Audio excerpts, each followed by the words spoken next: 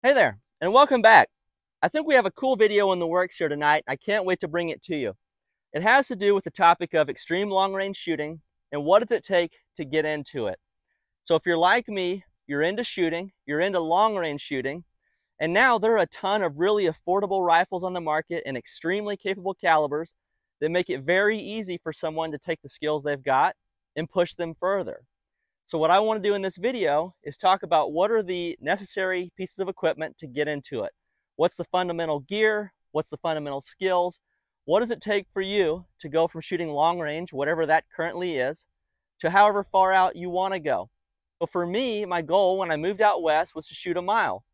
Growing up on the East Coast, 1,000-yard shot, that was pretty far. Very rare that I got to do that. So I always thought, man, it's really cool to get to shoot 1,000, but I'd love to stretch further.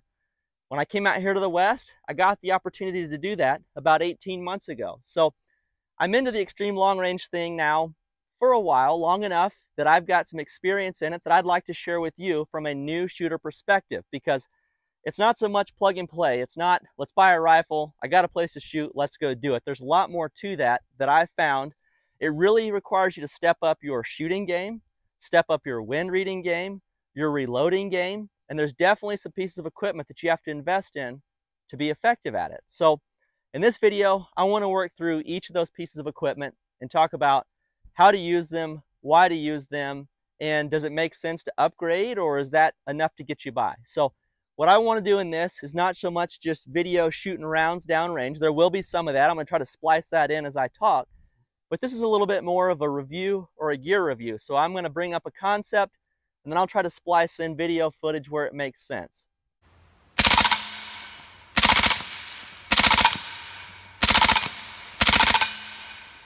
So, that said, the first place everybody wants to go when it comes to extreme long range is rifle and caliber. And we'll get there, but the first thing I want to ask is, what is extreme long range to you? So extreme long range, we can debate this all day. Is it 1,000 yards plus? Is it 1,500 yards plus? Is it a mile plus?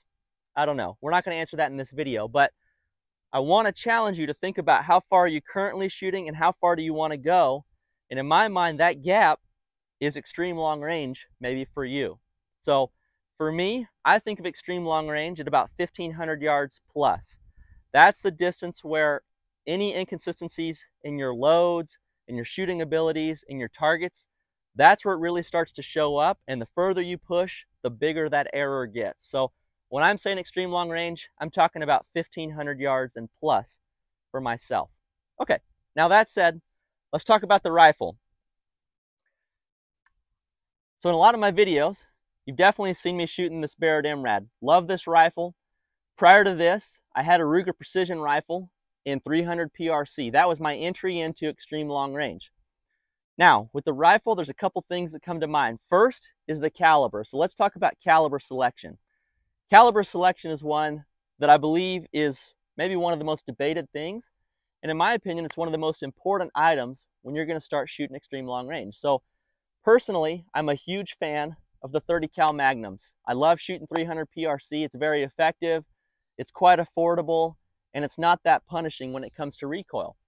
But that said, there are a ton of other options out there. There's 338 Lapua, which have also got a barrel for it. There's smaller caliber, 7mm. Some folks try to push the 6.5 Creedmoors further. But I'm not going to tell you there's a caliber that's one size fits all. What I do want to challenge you to do is think about what you're doing and make sure the caliber that you're looking at makes sense for you. So for myself, when I shoot extreme long range, I want a caliber that's got enough bullet and energy that when it hits, whatever it hits, downrange, that it either splashes in the dirt or it splashes on the target where I can see it. So personally, I like the 300s because there's enough energy there that when it hits, you know where it hit, and then you can correct. The other things to think about when you're choosing a caliber is the cost. So the 300 Magnums, you're shooting a bullet with extremely high BC, in my case a 230 tip, for just shy of $1 a round. You bump up to a bigger bullet, sure, maybe you get a little bit more performance, but your cost and your recoil increases substantially. So is the trade-off there? If your goal is to shoot a mile, do you need to go bigger? For me personally, I don't believe so. So when it comes to caliber, my choice is one of the 300 Magnums. 300 PRC. I want to try a 300 normal one day. That thing's getting a ton of attention right now. So 300 Magnums for me is a great place to start. They're not that punishing on recoil. Depending on the caliber, you can find factory loadings, and they're very flat shooting. So if you look at this 300 PRC, if you check out my video where I did 300 PRC versus 338 Lapua Magnum, you'll see the 300 PRC was actually a little bit flatter shooting and a little bit better in the wind. So you're shooting a high BC bullet very fast. That's the next piece I want to talk about when it comes to caliber. So when you think about caliber, what bullet are you choosing? So in the case of like a 338 Lapua Magnum, everybody wants to go to the heavies. You get the really high BCs, the 300 grain projectile. That's got to be awesome, right? I'm not sure I'm sold on that. Same thing with the 250 A-tip and something like this 300 PRC. There's a trade-off between BC, weight, and velocity. Oh, I pulled that fifth shot a little bit high. The first 4 rounds were totally in the black, single hole. Velocity, we're an average of 29.26, SD of 5, and an extreme spread of 11 across 5 rounds. And in my opinion, you want enough velocity. For myself, I target 2,800 feet per second and higher. I want to see at least 2,800 feet per second with a high BC bullet to be happy. So that's the other piece. When you're choosing a caliber, what bullet and what velocity, because velocity is huge. Velocity is what gets you out to the target. The other piece of that is your twist rate. So in this 300 PRC, I'm shooting a 1 8 twist. I'm really happy with that. It seems to perform very well, and it gives me the flexibility to shoot really any weight bullet that I want to. It'll stabilize really any of them. It does really, really well with the 230s.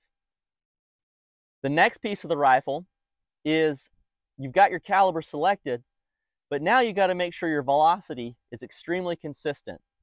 So this is where I've got some footage that I'll cut in here in just a little while, but your velocity extreme spread and your velocity SD, or standard deviation, are critical when you get out to extreme distances.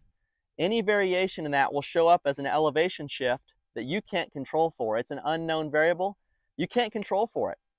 So that's where extreme long range, if you want to get into it, you've also got to step up your hand loading. Now currently, I'm not there yet. I'm not exactly happy with the loads that I have for this rifle. They're good enough that I'm able to make hits, but they could definitely be better. So when I'm talking SDs and extreme spreads, what are my targets? So for myself currently, I target less than 10 on the SD and less than 25 on the extreme spread. Now that's not great. There are many people out there that are doing way better than that, but that takes a lot of time, energy, and investment in the reloading room, where if I can get those numbers, which I can do, and I can go out and shoot steel, I believe it's more valuable to shoot steel at distance with those numbers than to constantly be tweaking my load, chasing lower and lower extreme spreads and SDs. Now, the further you go, the more important those numbers become. So take that with a grain of salt, because the trade-off is huge when you get further out. If you're going out to 2,500, 2,600 yards, which I want to get to, but currently I don't have the velocity capability to do that. My extreme spread and my SDs are just way too big. I'm getting a lot of elevation change in there that I can't control for. Now, the piece of that that's important to note, and we'll talk about this in a little while, is your target. Target will play into this, but for myself, the tighter you can get with SDs and extreme spreads, the better. I target 10 on the SD, 25 on the extreme spread, and later on I'll show you some footage of what that actually looks like downrange. So that's the rifle and the caliber choice. Next piece is your optics and your mounts. So optics and mounts, this is where I believe it's crucial to spend money. I want to invest in optics, because if I can't see the target, I can't shoot it. If I can't see that splash off the target in a shadow, I can't correct. So put your money into an optic. That said, I would rather have a clear scope, clear glass, than higher magnification. So if you're going to pay $2,000 for an optic or $2,500, I'd rather put that into glass clarity than higher magnification. What you'll see is lower glass quality at higher magnification becomes milky, and even though you've got higher magnification, you can't actually use it. So put your money into glass clarity. The other important thing on a scope is repeatability. Make sure that it holds the 0. Make sure that it makes corrections that you call for in the dials if you're dialing. Personally, I've moved to something like a trimmer reticle. I believe that trimmer reticle is huge being able to mill targets out if you're going to measure them, or correct for windage. We can debate reticles all day, whatever you're happy with, so long as it gives you the ability to make corrections primarily for windage. It has enough internal elevation for you to dial out far enough that you're going to be shooting, and it's got clear glass. That's crucial. Mounts, these are really important. So you think about how far you want to shoot, make sure you've got a mount that gives your scope the ability to dial out to however far you're going. So for me, we got footage of this that I'm going to roll in a little while. I run out of elevation on this package at about 27 mils. That 27 mils puts me in the ballpark of 2,300 yards before I have to start holding over in the reticle, or just shy of that. So I can dial in my scope all the way out to just shy of 2,300 and hold on the elevation line. Beyond that is where I have to start holding over. You got scope mounts that have 20, 30 MOA. You've got rails. This MRAD has something like 10 mils of elevation built in, so I've already got it built in. So I run a scope mount with 0 MOA elevation built into it. These are all things to think about. How far are you going to shoot? How much internal adjustment do you have? And then get your scope mount to make sure you can maximize your scope. The next piece of the rifle is accuracy. So definitely spend your time and energy in the reloading room trying to chase that velocity, but accuracy. It's got to be able to shoot. And for myself, I'm happy if it's under 1 MOA. Now, that might sound like a lot to a lot of you, but we're not all perfect shooters every day. We're always going to have error. And if I can consistently shoot a rifle 1 MOA or less, I'm happy. Ideally 0.75. Now, I'm sure everyone on my videos here in the audience, you're probably a way better shooter than that, which is awesome. But for myself, I've been very effective being able to consistently shoot 1 MOA groups at 100 yards, and then that translates out further. Okay, so that said, let's take a look at 100 yards.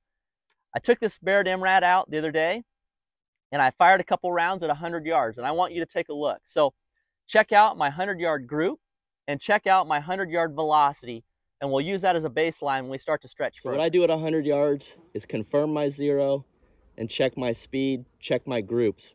So I've got 5 rounds of 230 A-tips loaded up. We're at 100 yards. I've got 1 little dot out there.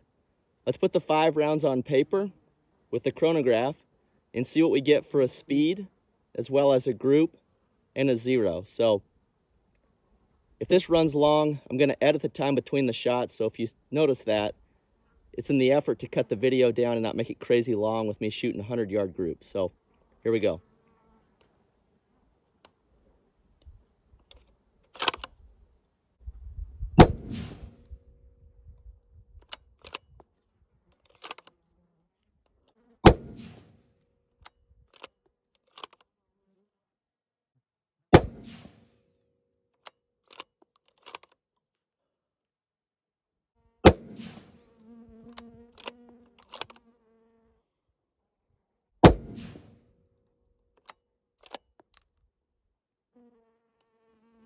All right, so I put a group down there.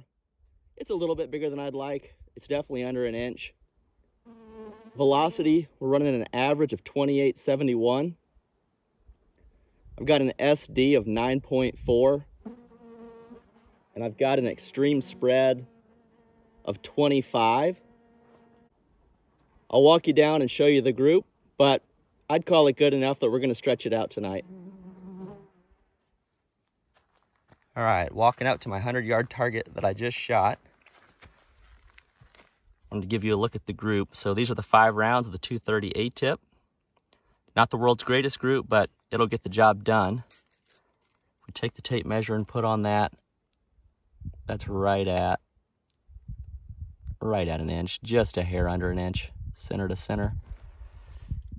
It'll get the job done. I remember when I was firing, the one that flew high right here, this is my 3rd round. I'm not sure I had the most comfortable shooting position on that one, but either way, it doesn't matter.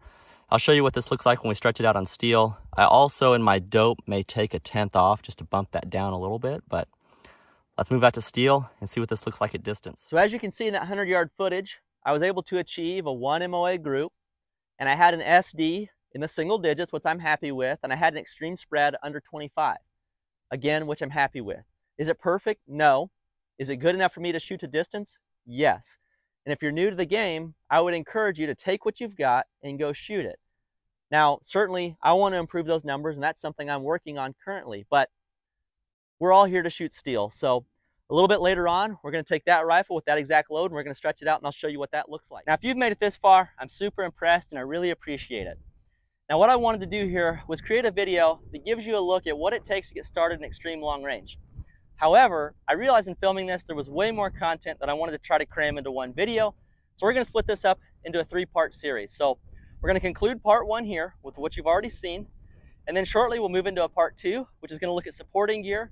And then a part 3, which is going to wrap it all together and give you a look at how this package and how the supporting gear that I'm using stacks up for long range performance. So kind of a summary of, if you're trying to get into this, if you follow the path that I'm showing you here, what can you expect? Now, if you like the sounds of that, go ahead and hit the subscribe button, because I'd love for you to join me on this journey. Also, I'm trying to grow this channel into something cool, and it's your interaction that helps me do that. So if you enjoyed this video, please give me a thumbs up on the like there. Also comment. I'd love to hear, where are you at on your long range journey? Are you trying to get into extreme long range? Is there any questions that you've got? Any of the gear that I looked at here that you'd like a further in-depth review on? Let me know.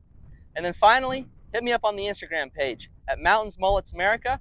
It's a great place for me to give you a look at what's coming, but also I really enjoyed the private messages there. I've had a lot of really good conversations with several of you that have had video ideas or questions and other things that we are able to talk about through private messages. So hit me up there on Instagram if you enjoyed this. I can't wait for you to stick around and join me in part 2 and 3, because I think it's going to be a pretty cool journey. Thank you.